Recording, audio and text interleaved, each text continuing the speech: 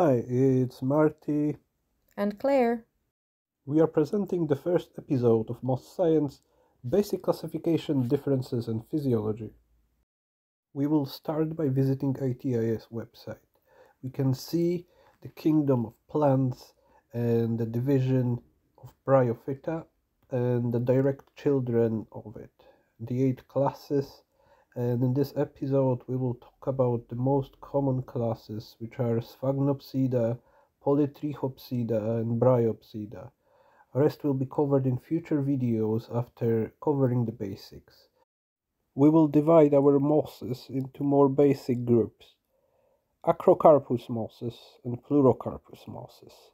We will also cover the terms of endohydric and ectohydric moss. Acrocarpus mosses have their gametophyte producing sporophyte at the tip of a stem or the main branch. They grow in erect tufts, often forming cushion-like structures that are protecting the moss from loss of water through evaporation, for example during windy weather. The Pleurocarpus mosses have the gametophyte producing sporophyte borne on short, lateral branches, not at the tips of the stem or branches. They form structures resembling carpets, with few exemptions like big shaggy moss or springy turf that are growing more upwards like an acrocarp. Another distinctive difference is how moss is taking their nutrients. We can divide them into two groups: endohydric mosses and ectohydric mosses.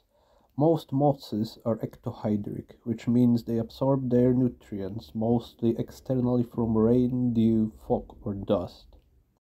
Process can occur thanks to capillary activity, when liquid is moving against the forces of gravity, through conductive material or tissue.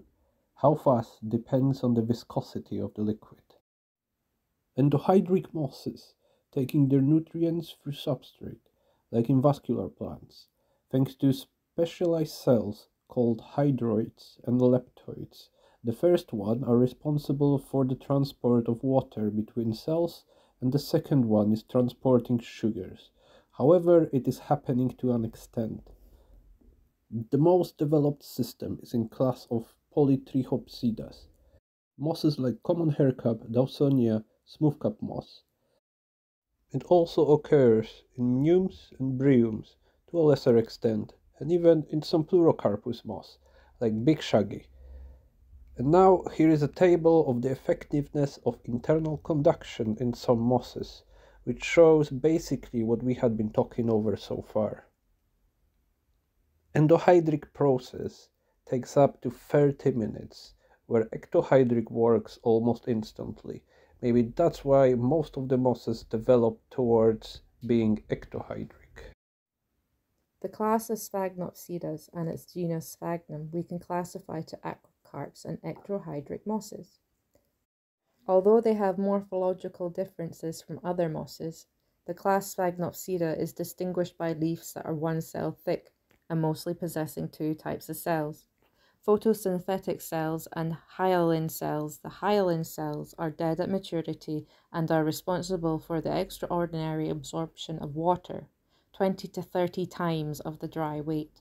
Most of them thrive in acidic habitats with few rare exemptions. They love humidity, but be careful, sphagnums are known from waterlogging areas of their habitat to get rid of competition by drowning them. Dried sphagnum can be used as an addition to substrate.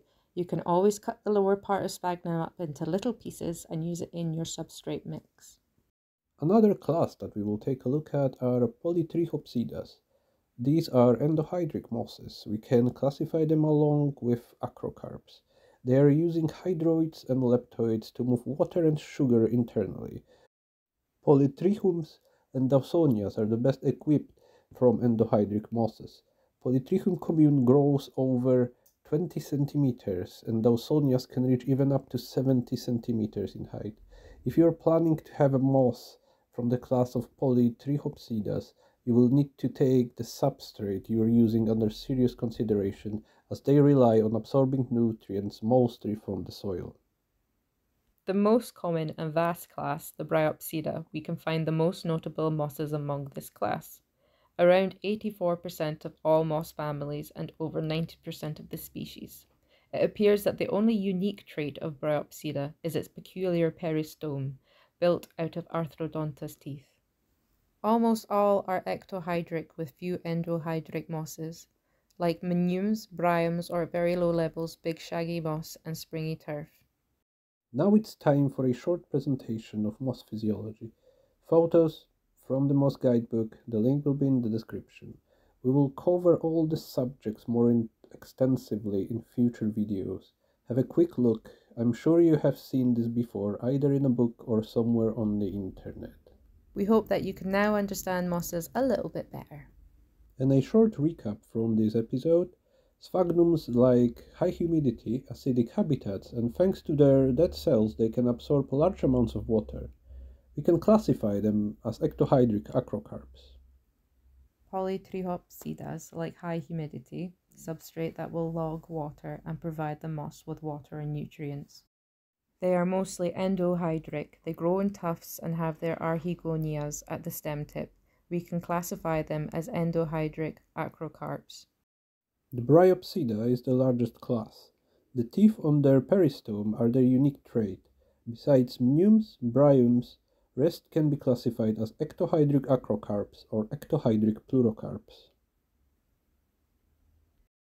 We will see you next Wednesday in episode 2. Take care! The references will be in the description.